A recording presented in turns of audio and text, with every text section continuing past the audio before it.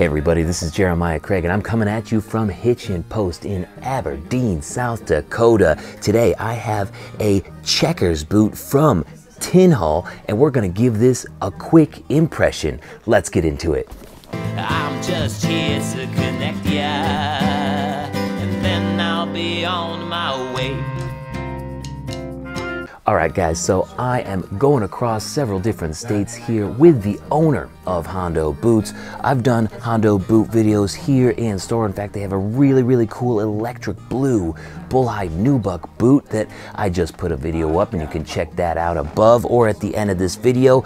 But I also wanted to see this Tin Hall boot because it has a different type of outsole than their usual obvious outsole that they're so known for. You see, 6 months ago, I guess, that's what they tell me here, they introduced a new lug obvious outsole. Check that out. And once I noticed this, I had to try it out.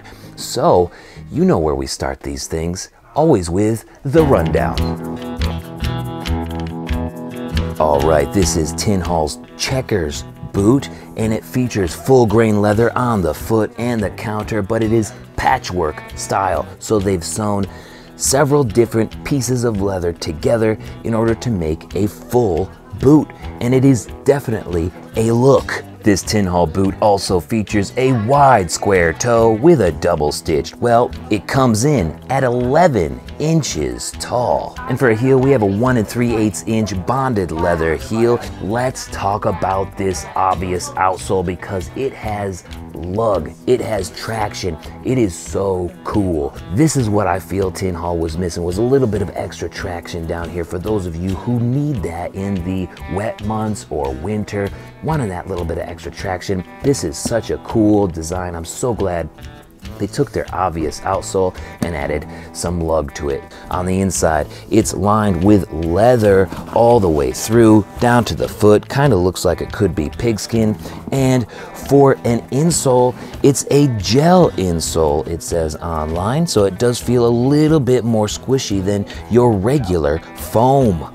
In fact, it looks like it's also made by Stetson. It has the Tin Hall logo on the top of the insole, and it actually has a Stetson logo underneath that. So that's pretty interesting. I didn't know they were working together.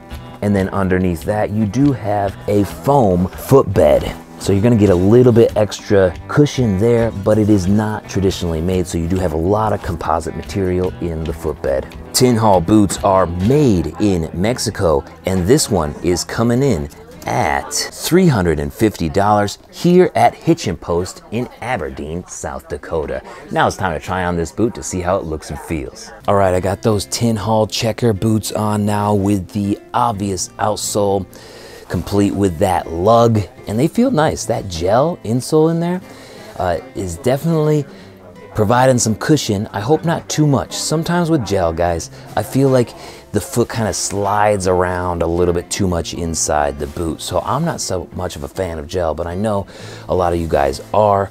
And, you know, it's feeling like you're getting a lot of cushion here. With that extra lug on the obvious outsole, it kind of feels like I'm standing a little bit taller than usual.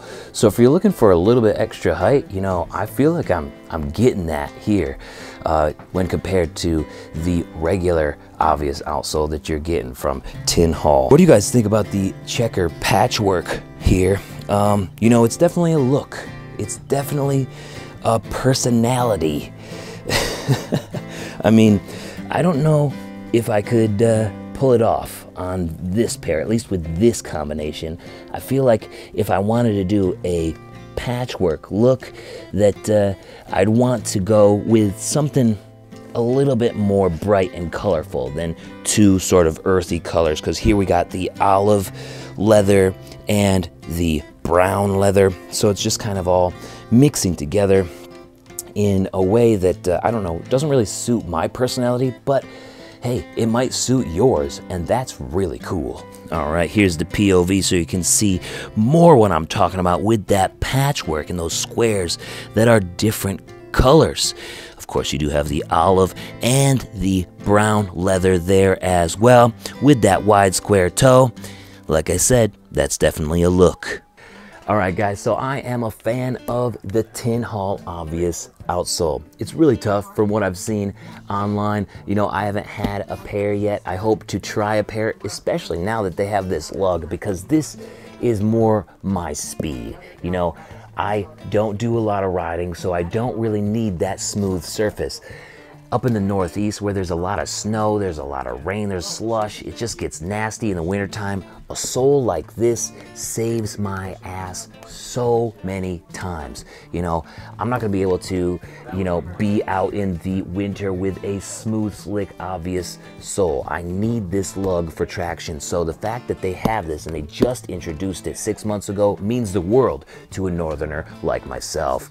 The patchwork here is just a little bit not my speed though, because of the color combinations here. You know, I've seen some custom bootmakers do a yellow and red combination, like really make them look ridiculous, and that's the kind of patchwork that I would like. Or one of the exotic patchworks, like a smooth ostrich patchwork, and that's kind of thing that I would probably go for. This more earthy tone, maybe not quite me, but I know there's folks out there who like this look. And the way that they stitch this patchwork, I know some of you guys will be like, well, that's a place of weakness, but the patchwork stitcher actually stitches it to a similar strength level that this leather is. Of course, the leather will be more strong if it's in one full piece, but these stitches are nothing to laugh at when it comes to strength.